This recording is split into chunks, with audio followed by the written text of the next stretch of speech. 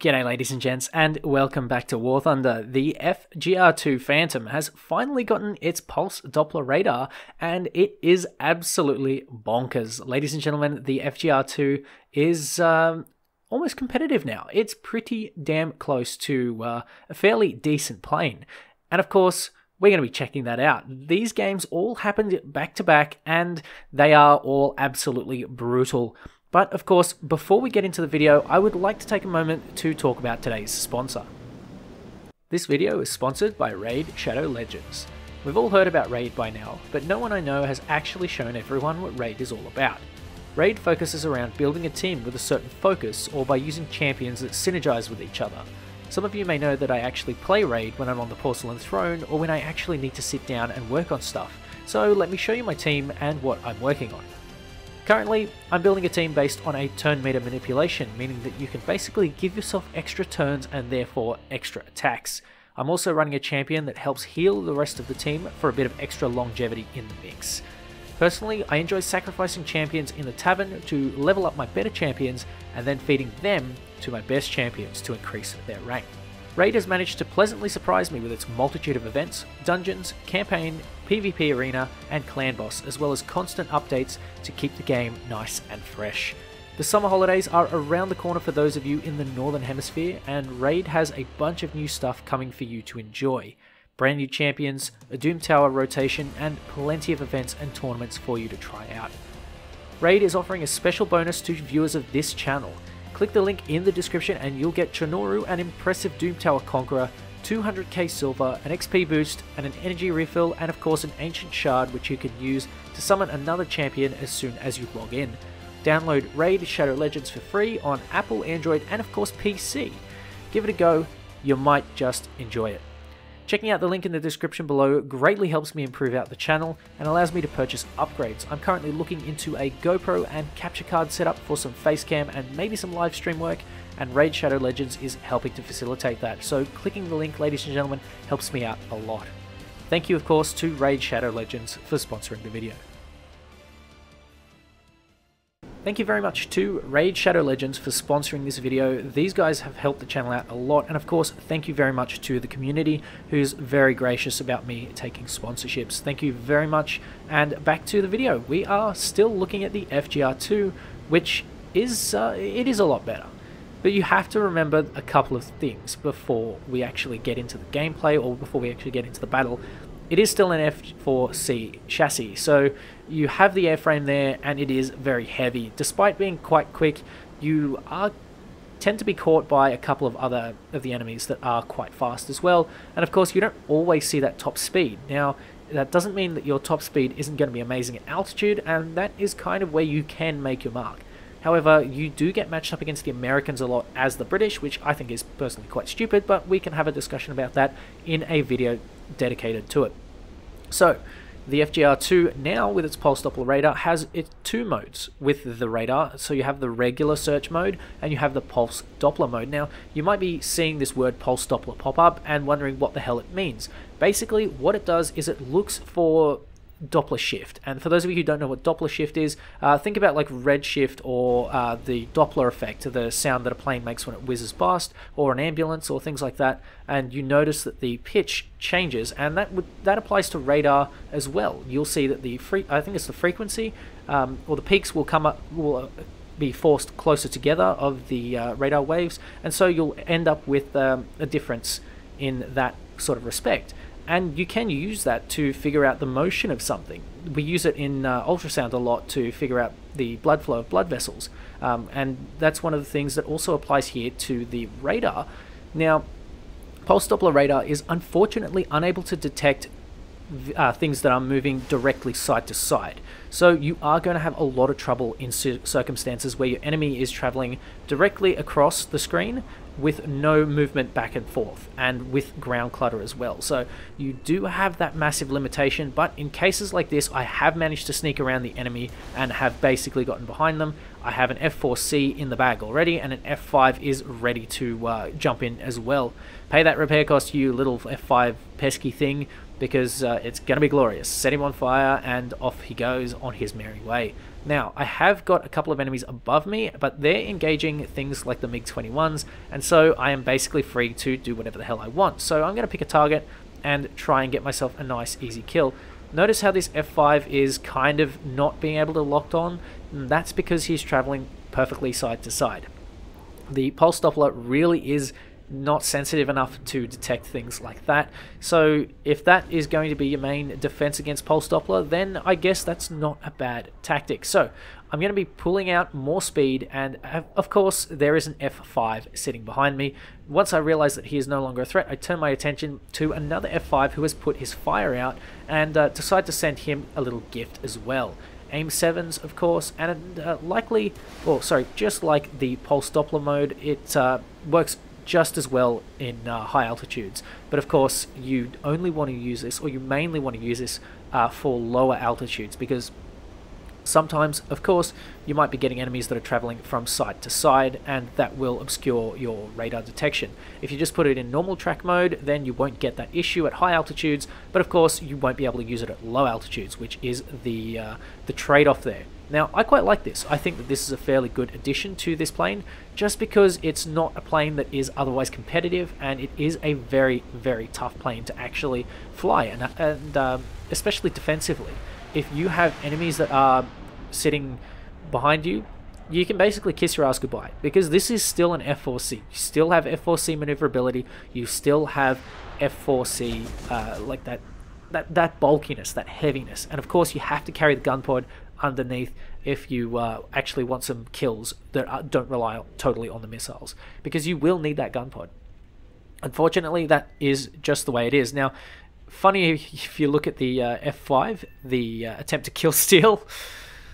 Oh my god. Funny things happen when you play top tier.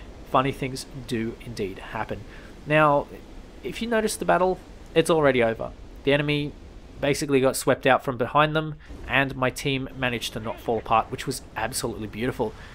You'll never believe this, but this is the very next game that happens. So we're going to be jumping to game number 2, having a look at this one. Actually, I think this might be game number 3, but all 3 of these happened back to back. I couldn't believe it. It never ever happens, and I'm going to be at low altitude again, because we are up against the Americans, and the Americans also have the AIM 7E and can joust and do all the AIM 7E high altitude stuff that you can do. So why not be where you are, unique?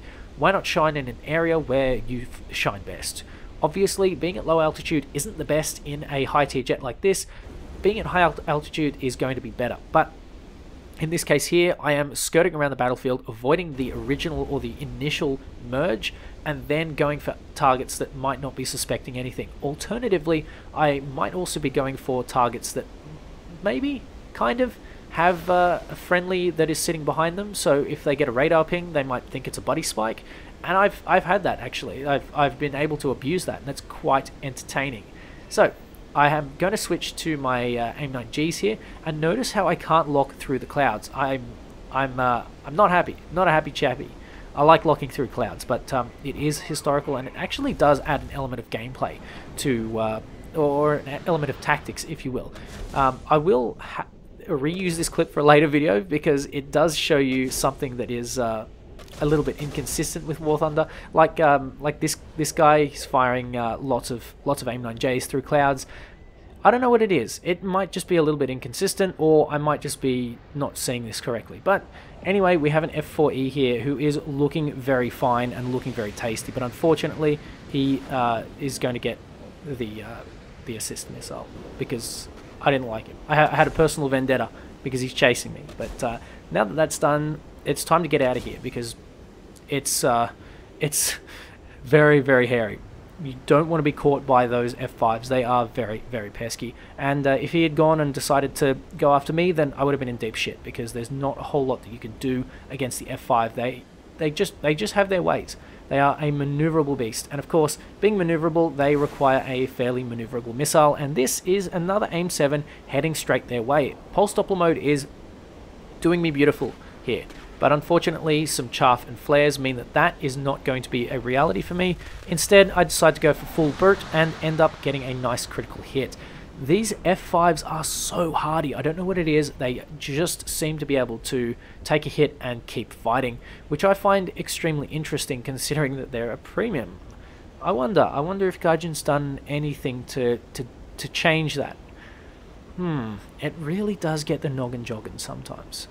Anyway, I decide here to fall back down onto this F5, and of course I have my ACM mode ready to pick up the F5 so I can put a nice AIM-9G into his backside. Unfortunately, it doesn't work that way because of clouds, and of course I managed to snipe him instead with the Brute because Brute is best. This particular plane really does rely on that cannon. It's nice to have lots of missiles, but at the end of the day, if you don't have cannon, you can't do that close-in stuff. So we're too close for missiles, gotta go guns, and that's exactly what we did. Now, we're also going to go and help out a teammate here who might be in a fair amount of strife. Unfortunately, he does kick the bucket, so it does leave me with a little bit of a challenge here. I have a 2 versus 1 situation, but of course their enemies are at low altitude, and because I didn't turn ACM mode off, I am in a bit of a situation where I can't spot my enemies. So I need to turn my ACM mode off and go back to searching, because I thought I could see him, but it turns out I couldn't. And I try to track off him, but he's too low, he's too fast, too quick, and I'm never going to get an AIM-7 off in that situation. So I decide instead to pitch straight up, and if this guy wants to continue through, he's going to have to make a 180-degree turn and bleed all of his energy, which he smartly does not do, allowing me to roll over and of course rejoin the fray. So what am I going to pick? What's my weapon of choice here? I'm thinking AIM-9G on the F5. This one here, because he's nice and slow, he's engaging the MiG-21, so he's more likely to be in a dogfight and distracted, so he's now pitching up for my friend in the MiG-21, and I'm just going to get a crit and call it. So unfortunately the MiG-21 BIS goes down, and I go into a vertical instead to try and get some altitude and roll over onto the top of him. But of course I make a fatal mistake. Well, not quite fatal, a semi-fatal mistake, let's say.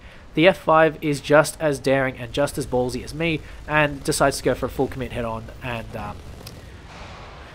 yeah, this is why you don't full commit to head-ons, because you end up like this, like absolutely smacked, because you just pull a funny maneuver, decide, alright, screw it, and then you have to be like this all game. And so doing this type of stuff, very, very stupid. You shouldn't be doing this, and honestly I'm kicking myself a little bit for doing it. But that's okay, because we have another distracted F5 and an AIM-7 just to send on his way. This thing is an absolute monster. I adore this plane because of the missiles and the Doppler. What makes me what gives me this sort of love-hate relationship with the plane is the airframe. I feel like your Gaijin have tried to polish a turd here, and they've come damn close, because this plane is a bit of a turd to fly, and it is a turd to dogfight with, and I love dogfighting. This plane is not my style, but I tell you what, it is not bad for a plane that you just sort of zoom around the map and get some kills in.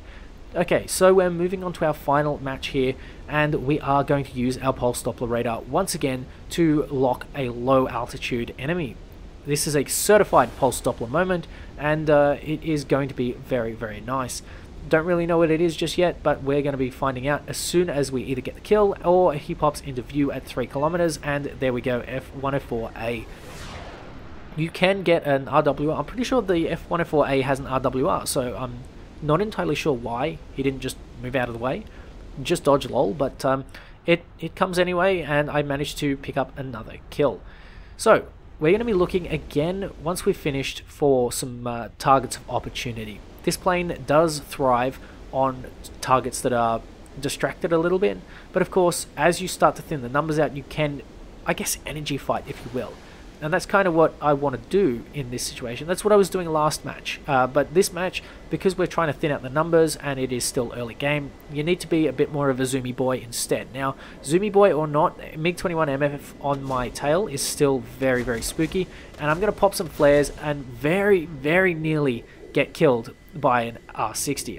I genuinely don't know how I survived it, but I survived it nonetheless. And another one is coming my way. I'm going to kill the afterburner and chuck some flares out, and that's done deal. This thing has plenty of flares to spare, and of course R60s love flares. They find them really tasty. They must rate them like 10 out of 10 on Uber Eats or something, because they really love going for flares. Now, what also loves going for heat signatures is the AIM-9G, and this time it has picked the F5C there to send back to the hangar. I have to do a video on the F5C. Honestly, I've been really hating facing them because they've just been so frustrating to me. Anyway, now that I have a couple of numbers thinned out a little bit more, it's time to start going into a little bit more aggression. And what we're going to do here is pick out basically the highest priority target, and that is the F4E. I'm going to try and provide some AIM-7E cover here, but unfortunately it doesn't quite work. I try and prep an AIM-9G, but it's just going to be too hard. So instead I go in with the guns, and I might just get myself a beautiful kill in the meantime.